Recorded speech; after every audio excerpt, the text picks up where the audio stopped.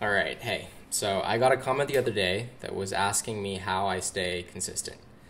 And it was funny for me to read through because I don't think that I'm particularly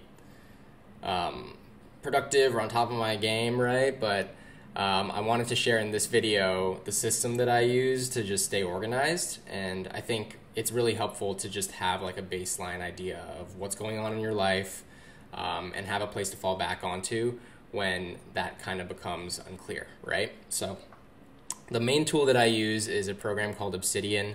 I'm going to walk through in this video how I've configured it, and also just like the other ancillary things that I do on the side to just stay organized with everything that happens in my life.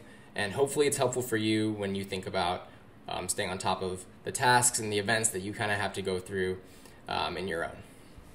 Before we dive into how I've set everything up, I did want to kind of break down my thinking when it comes to what I'm trying to track. I think it's important to understand, what are you trying to achieve? Like, why are you using a certain tool? And for me, when I think about my life, these are the key areas, right? So I'll quickly run through. I drew this little flow chart with the Obsidian Canvas tool, which is a nice kind of fun way to brainstorm. But essentially, there are three main areas for me. Number one, I want to be able to keep track of my goals. Number two, I want to be able to track events, right? Like day-to-day things that will come up that I need to make sure I'm not double booking over. And then number three are thoughts. So these are things that just come to mind for me. I need to have a place where I can kind of dump some of this information out. And Obsidian does a great job of that for me. So in terms of these three areas, I would say that the events are more so basically all Google Calendar. The goals and the thoughts, I do a combination of Obsidian and just pen and paper.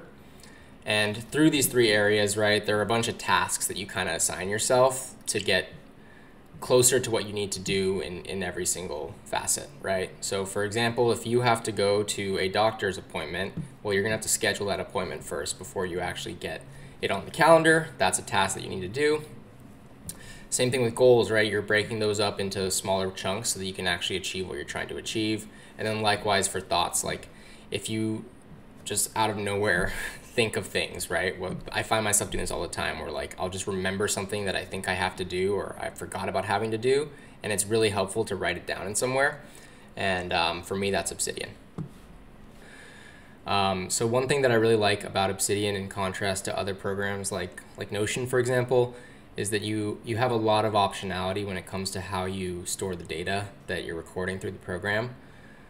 For example, every file that you create in Obsidian will get stored in some drive that you choose.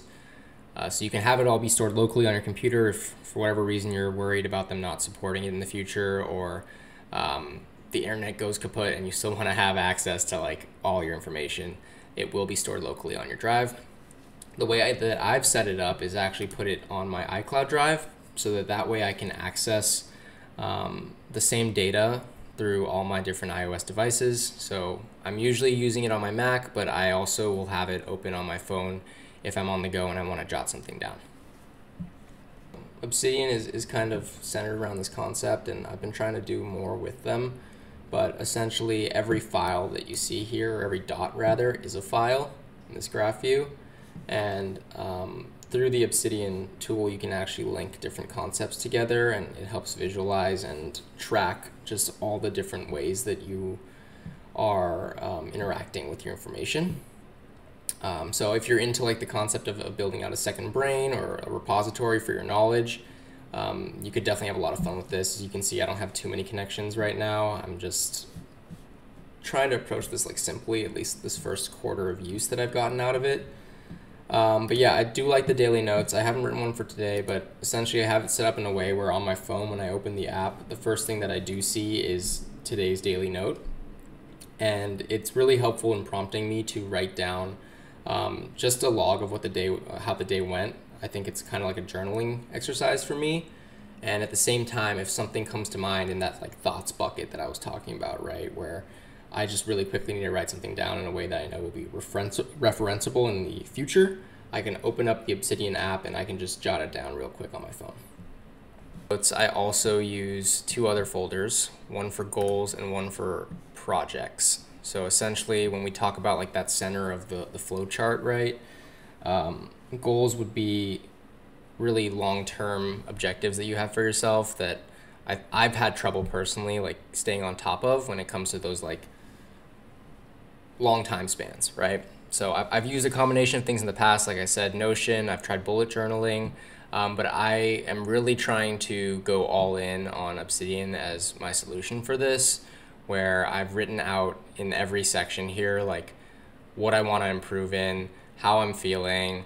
I find it to be like a helpful exercise to kind of approach maybe on a quarterly basis, like sitting down and thinking about where you are in these different areas that you kind of define for yourself. And so far it's been really good. It's been a positive kind of like exercise for me. And the projects themselves, I say, would be like areas that you are trying to actively do work in. And in some ways they're like an extension of the goals, right? You pick a few things from the goals that you've set and you think about, how can I actually achieve these goals, right? So for YouTube, for example, right, like I've set out a lot of different ideas about how I'm like, what sort of content I'm creating, what sort of things I want to be talking about. And then I have a separate document where I just like have just a list of ideas, right? If something comes to mind, I'll just open a daily note and I'll just like jot it down. And it's really nice because you can completely search for anything that you want within the Obsidian tool. So I'll think back, for example, of something that I wrote down a month ago and I don't know where it is, but if I just use a search function, I'm able to find it really quickly.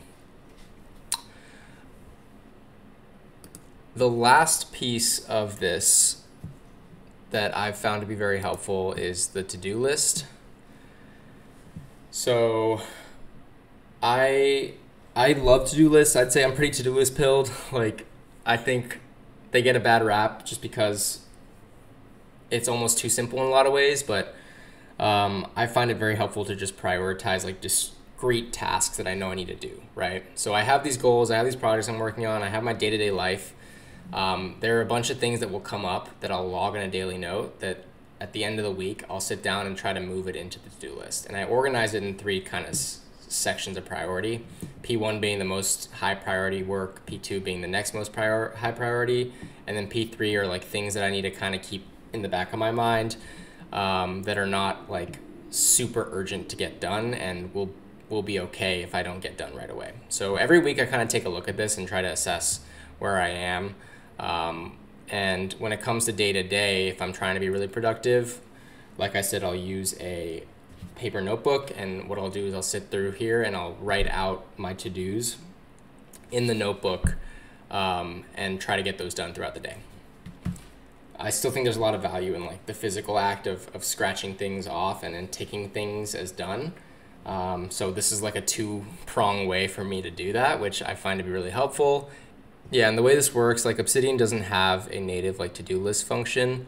So this is kind of like custom built through some things I read on Reddit and some of the custom plugins that I've installed, which we'll talk about in a second. But you can tick something off. It'll give you a completion date. It'll mark it as checked, but I wanted it to like automatically disappear. There isn't a way to do that. But now I've installed this like archiver plugin, which lets me do Command 0, and then it automatically hits the bottom and is archived down here. So I find that to be very helpful. Just again, when it comes to thinking about all the things you need to keep track of, it's comforting to know that you have it all in one place and you're not missing anything. Last bit of glazing before I get out of here, I just wanted to quickly plug what I find to be the most powerful thing about Obsidian and why I really, really like it and have found a lot of success using it so far. And that is the customizability. So you can change almost everything about the way that it looks, the way that it operates, and a lot of what you use to do that is actually user supported and user built. So they have what are called community plugins, and this is where you can really unlock, I think, a lot of the power here, right? There are just countless fan-made solutions for whatever use case you can think of, and I think it's just very, very cool that, you know, you can follow a couple guides on YouTube, you can follow someone's documentation on the actual like plugin store, and it's not even a store. It's everything here is free. But you can follow this and you can actually make this tool perfect for you. So if that sounds interesting to you, I would definitely check out Obsidian as a tool if you're not already using it already. But again, like to me, if you're able to capture like these three areas in a good and clean and repeatable manner, you'll be well on your way to just doing what you need to do to live an organized life, one filled with clarity, one filled with just consistent habits, and just really build a baseline for success for yourself in the future. All right, that's it. See ya.